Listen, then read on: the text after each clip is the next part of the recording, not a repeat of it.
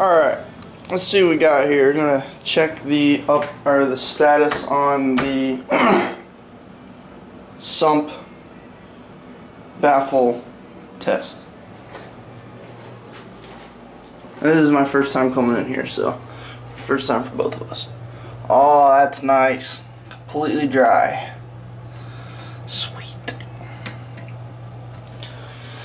Well, I mean, it's not a real true test, but shoot, heck, it's a heck of a lot better than just throwing it in there, you know, and having it break while there's like salt water and, you know, all that other good stuff. And oh, and while it's in my stand that it's not coming out of unless I drain my tank or cut a hole in something. So yeah, I want this thing to work and not have to deal with it. There's water in there. Just kind of moving the baffles, seeing if they're pretty good, and they are. Sweet. All right. Well, that's a good sign. Now I just gotta throw this little guy in here.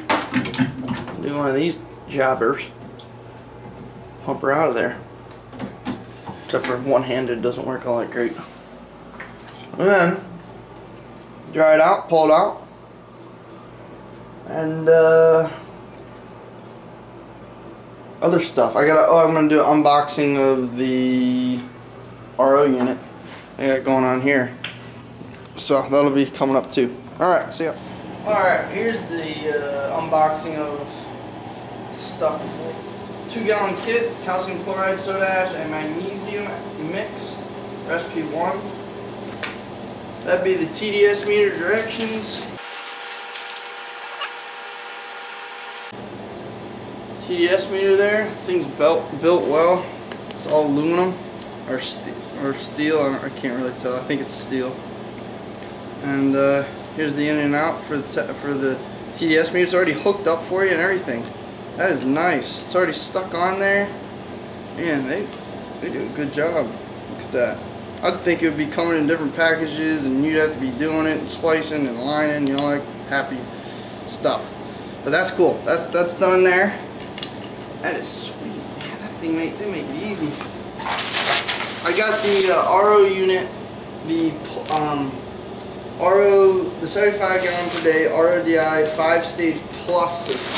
So it comes with the pressure gauge, comes with the TDS meter, obviously the DR cartridge as you saw, the flush kit, which is this guy here, which helps flush deposits off the membrane here, the RO membrane.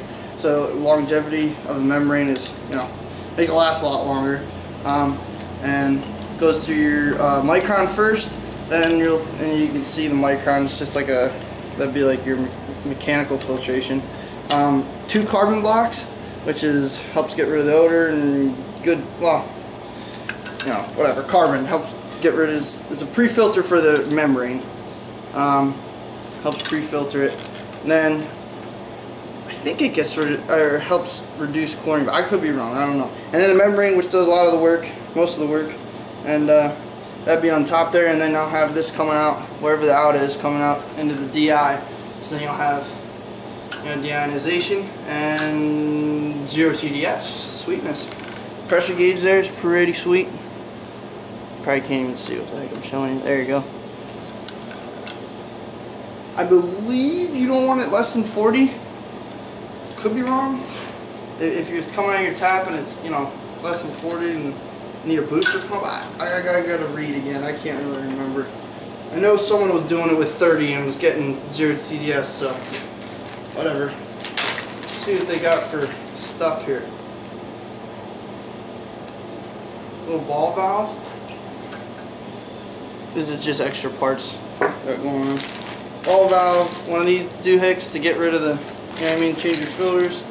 This guy here, I forget which one. I think this one goes in line with your flexible hose under your sink, but I don't have that. I have copper, which really sucks. I'm in an apartment, so I can't really do anything about it.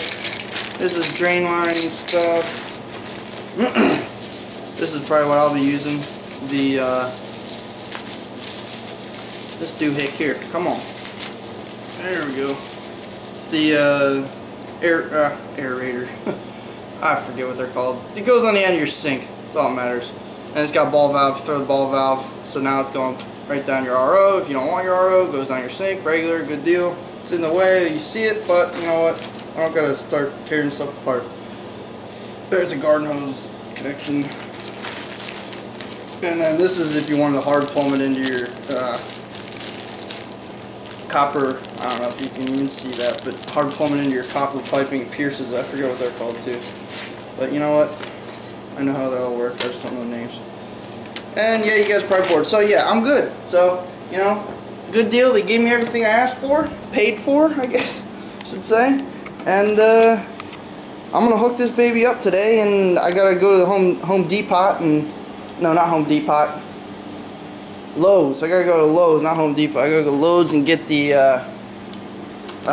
brute trash can for the whole my RO water.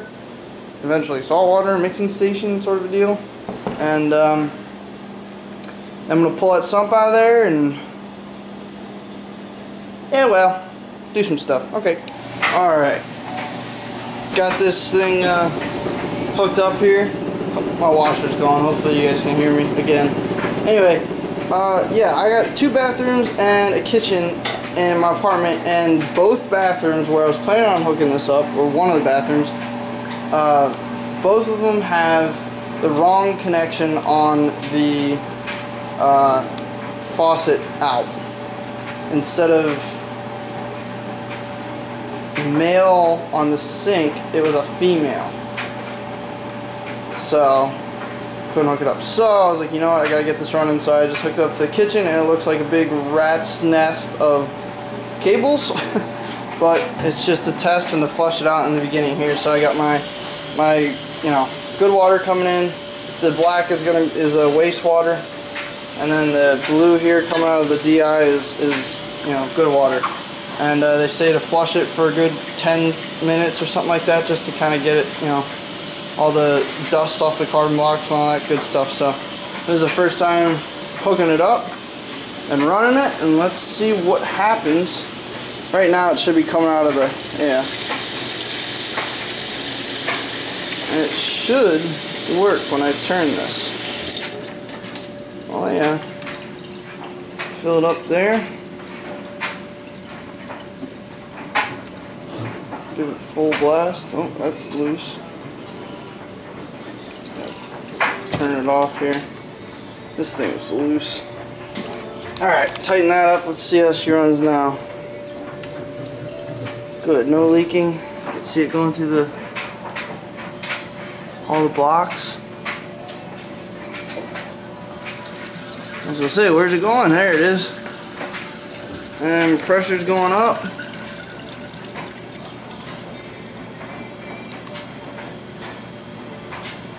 Way up. Good. 50, 40.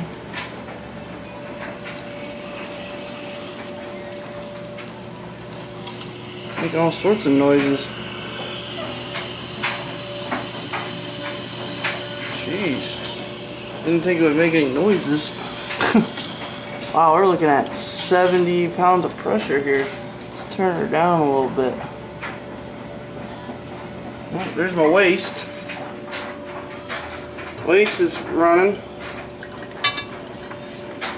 Yeah, this is new for me, so this is the first time you and me are seeing this. Wow, the pressure gauge really is going crazy. Let's give it some more. Oh wow. The pressure gauge really goes up. Okay, what do we got? I think it's still just going through the membrane at this point. I can feel it coming out. I can feel the water going through this. It's just like vibrating kind of. Well, it's in the DI now. And my TDS meter is going nuts. They said it takes 10 minutes of running for it to be accurate, but it was at like 400 or something. But you know how that goes. It's probably crap from the carbon block making it like that. No good water yet, but hey, gotta give it a little bit. It's filling up that DI.